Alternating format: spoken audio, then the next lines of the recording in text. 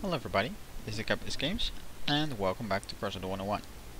Today we're gonna take a look at this scavenger grinding vehicle, which is made using by factions by up to level 12 engineers.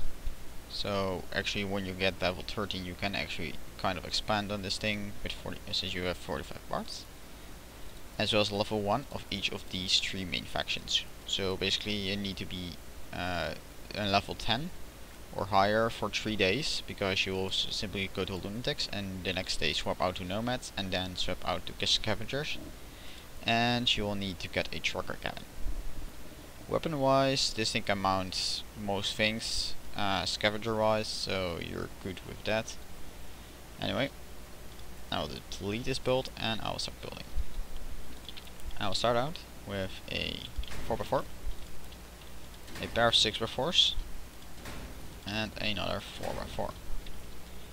For wheels, I will put the wheels in this pattern, having the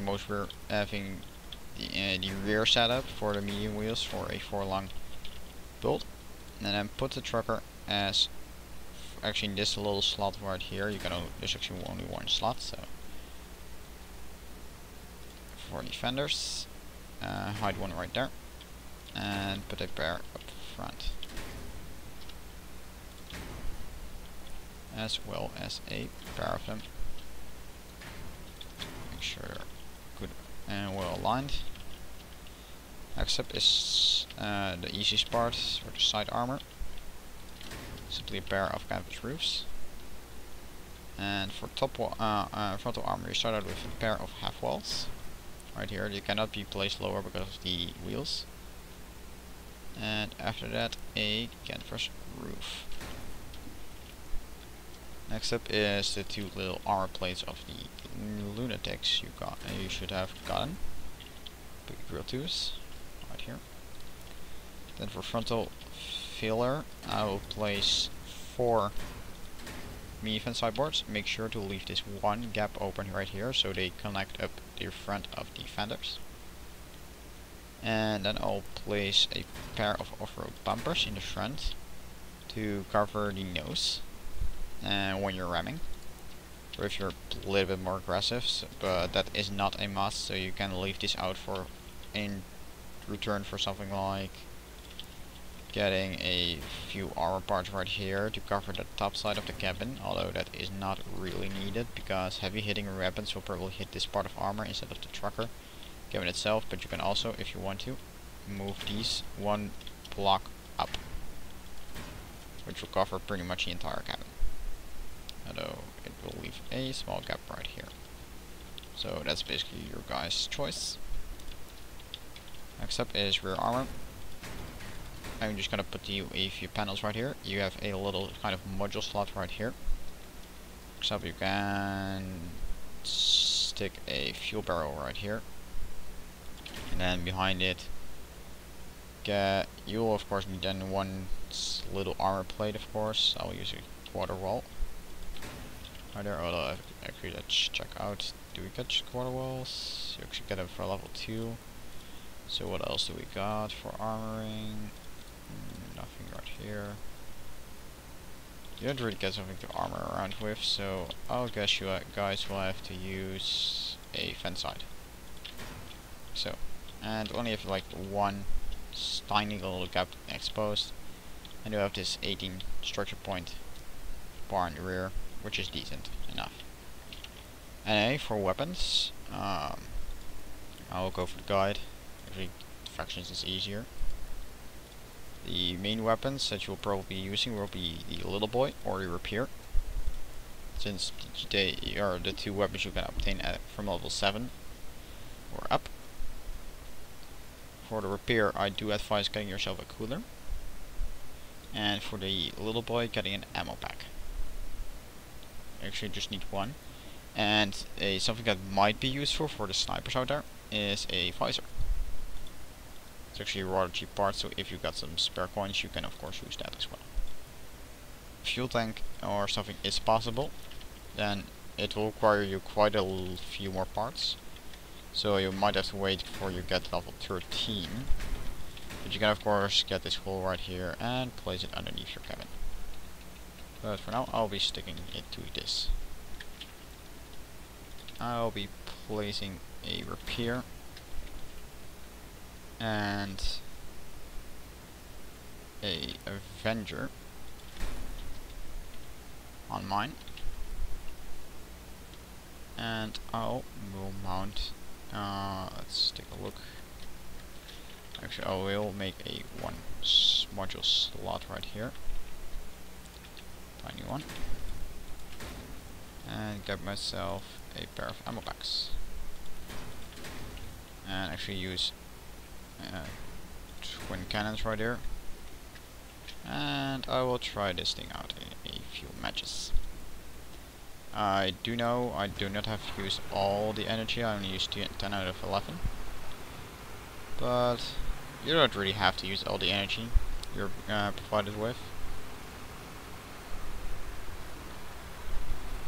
This thing isn't good all-around build, it's not great, but it can be used for a grinding build that does not need to be changed much. It can carry pretty much any weapon, so you're fine in that aspect. And I have a terrible aim today. There we go.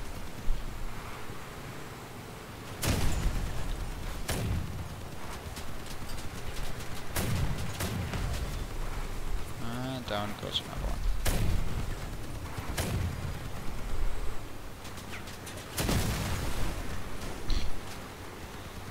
Random guy drives in front of me, and I'll nuke him in one shot. Guy's dead.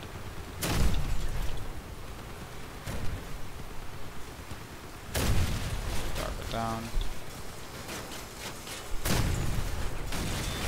Let's help this guy. Oh crap, that's not a weapon I want to face. Crap, crap, crap, crap, crap, crap, crap, crap, crap, crap. Oh well, I guess I'll try to self-destruct on this guy. Or not. That harvester, I did not expect a harvester on that guy. I thought maybe like a auger or abyssal, but not a harvester. Jeez. 4000 bar score, 2 equalizers. I guess we can see pretty much anything here. Twin Avenger. Also nothing strange. And this looks like an upgraded water bed. Because everybody has their own tastes, I guess. How should I should call that? Anyway, guess we have to wait for these guys to cap out. Doesn't look like there's much more action going on. There's this little shotgun guy. And the cap is done. Got MVP anyway. That's kind of scary to have. It's like, wait, how much did I got? I got 2 kills, 4 assists. I guess those assists were the big scoring factor. You can see also 1000 score for part destruction. That's also a nice thing about cannons. They give you a decent amount of score thanks to the amount parts you destroy with them.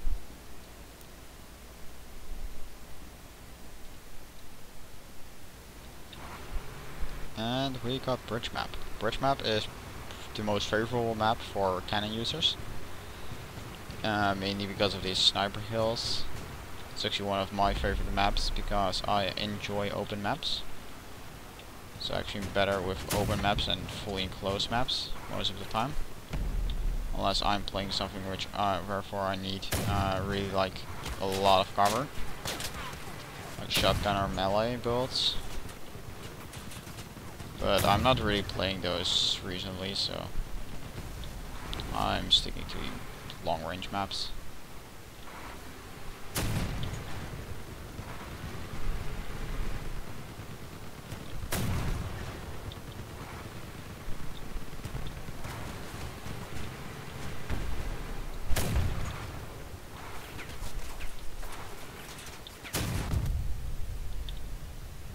This is not good. I'll have to evacuate this spot pretty soon. Time to run. that run was kind of short-lived. And rip.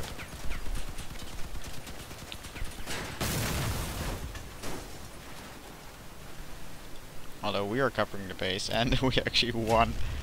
GG. Nice job, people. This thing does have a decent survivability. I have to say this nose is mainly because there should be a weapon mounted on there. Otherwise you might be able to cut off this entire nose and slap the armor that I place here, just stack it in front. It should be doable as well. And meanwhile, let's do one more match. Power plant. I'll be going to Sniper Hill right here. Some favorite locations.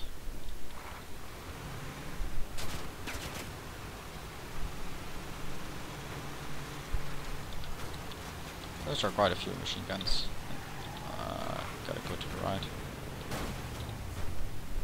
And that's a ramp build. One thing I hate in this game are ramp builds. They literally ram you, and because of the ramp shape of the front, they will literally just shoot you upwards and get yourself on top of them basically. And since they're under you, they can of course not shoot you. And meanwhile, they can shoot you, and that of course means death.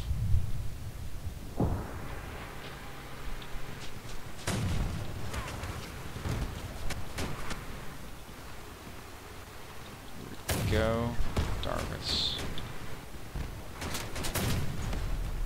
I'd say this thing does have some decent recoil to it.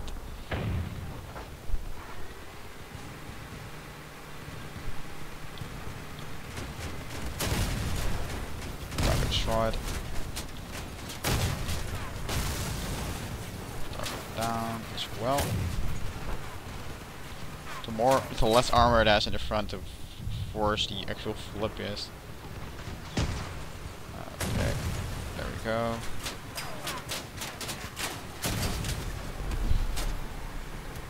Target's destroyed. I only got one guy, but we can outcap him. Sweet tech. That name is kind of inappropriate. I have to say that. Or all.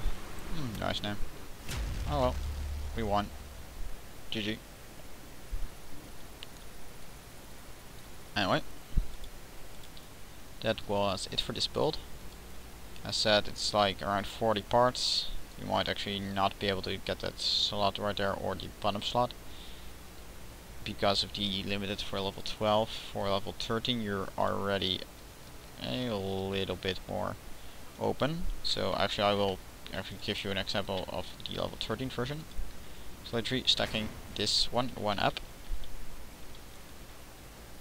and simply getting yourself a little bit more freedom using your weapons, module slots and whatever. You can also of course mount a pair of fan windows up front, give a little bit more cover, and well, that should be about it. Anyway guys, I hope you enjoyed, and thank you guys all for watching. I will see you guys all later, and it was the Kavvie Games, and I'm out. Bye bye.